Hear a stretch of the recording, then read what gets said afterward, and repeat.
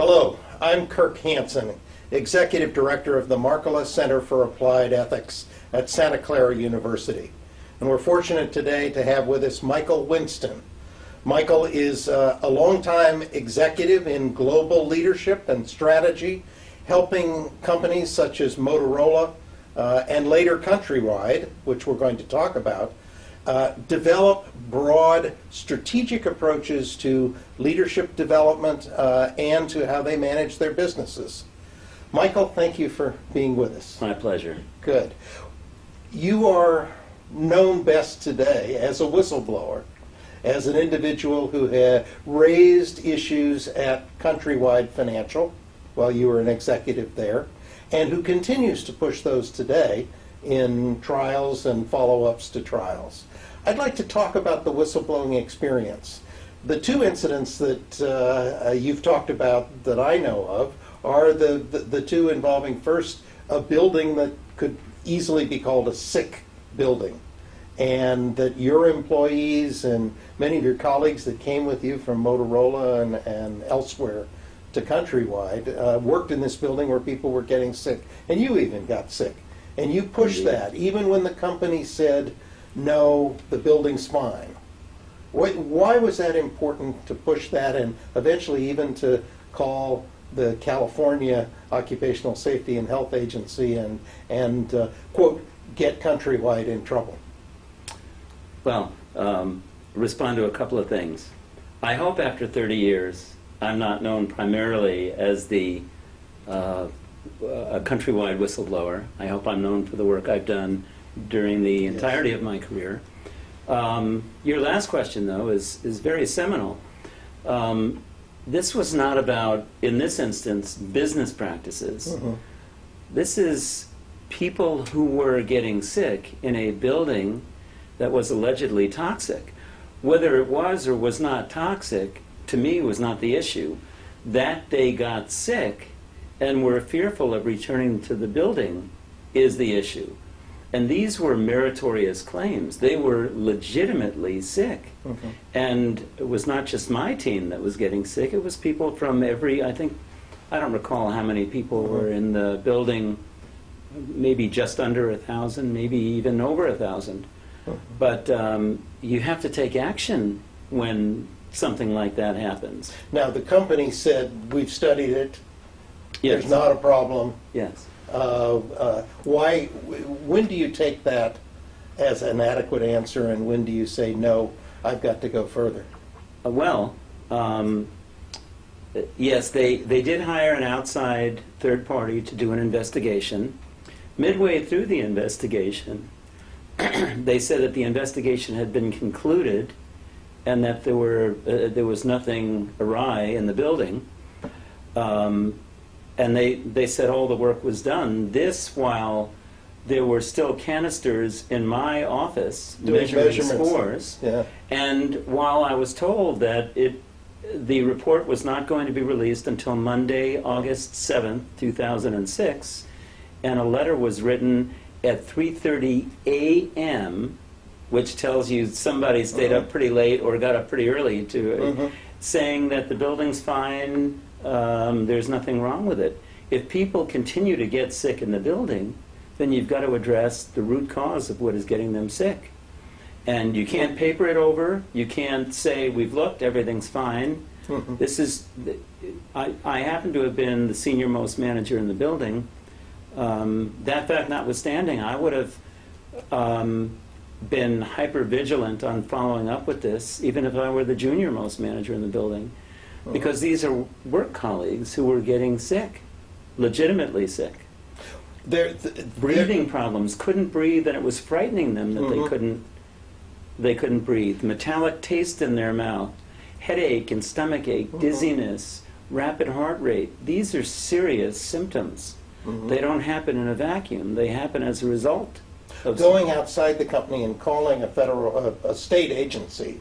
Represents escalation, a serious escalation. Yes, and I only went outside upon learning of several things. Number one, I went through every level of the organizational hierarchy to try to address it quietly, efficiently, effectively, and on the local level.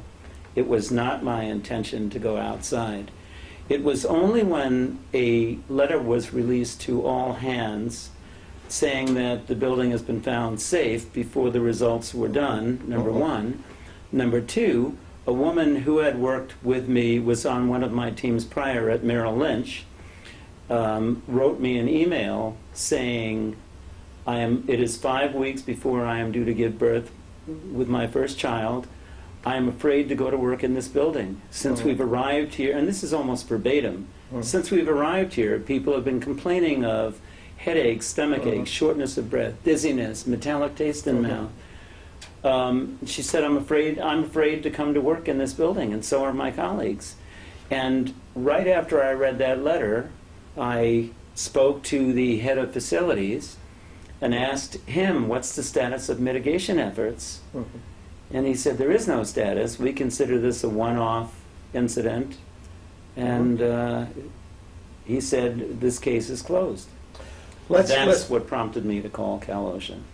Let's talk about the second incident, which was a ratings agency report. The ratings agency was concerned about the existence of effective leadership planning in the organization. And other things. And other things. But you were asked basically to change what your report, that was your response to the ratings agency, because the company apparently wanted to present a rosier picture than you were writing. That's the way I Why was that big enough, the request to you, for you to refuse?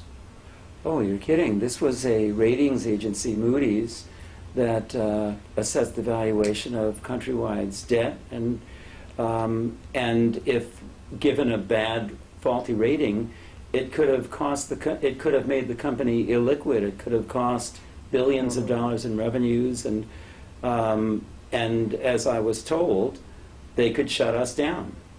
And so that's why you have to change your report and present it in a rosier light. Absolutely. Why was that not persuasive to you? Because it would be me lying.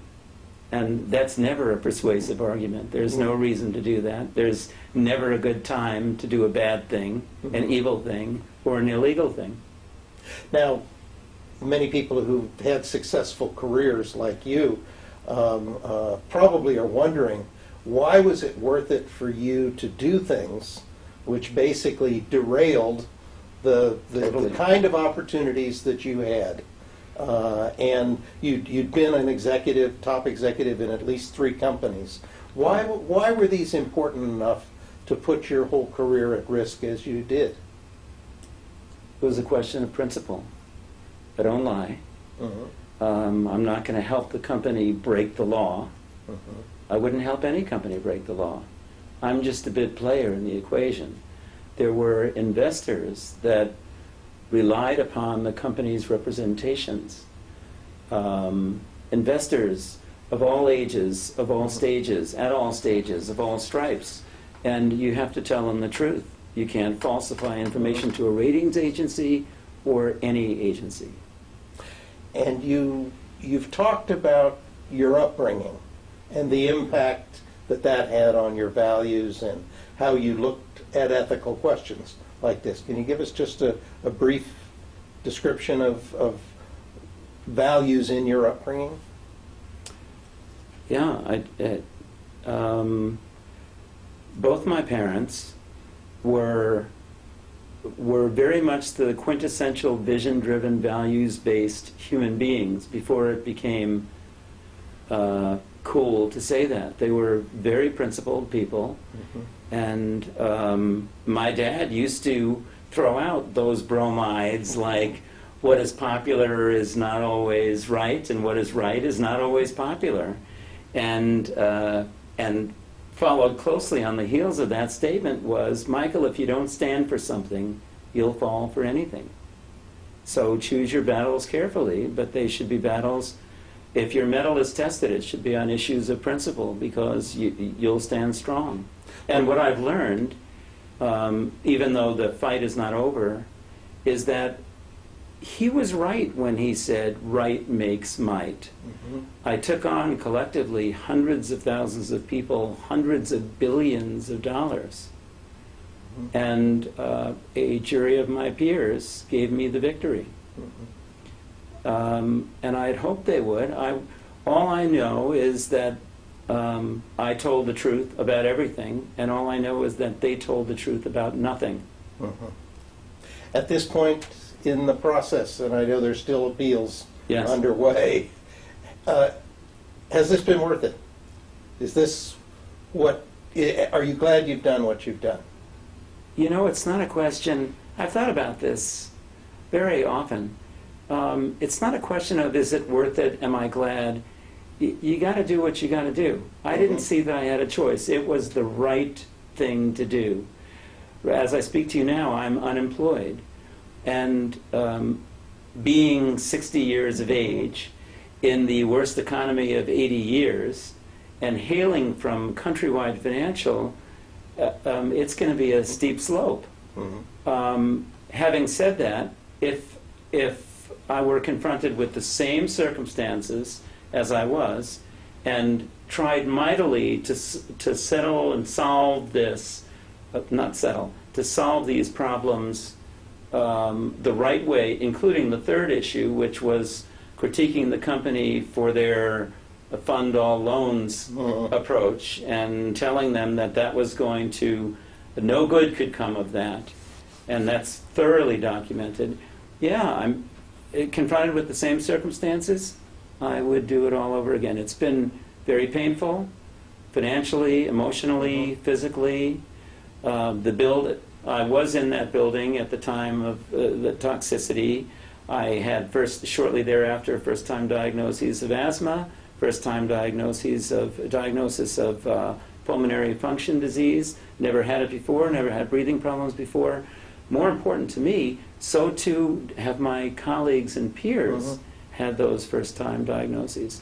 Countrywide has not been held fully accountable, and its new parent has not been held accountable. That's why they continue to get slapped with these outrageous fines by the SEC and others, always record-setting, because they haven't fixed what is broken.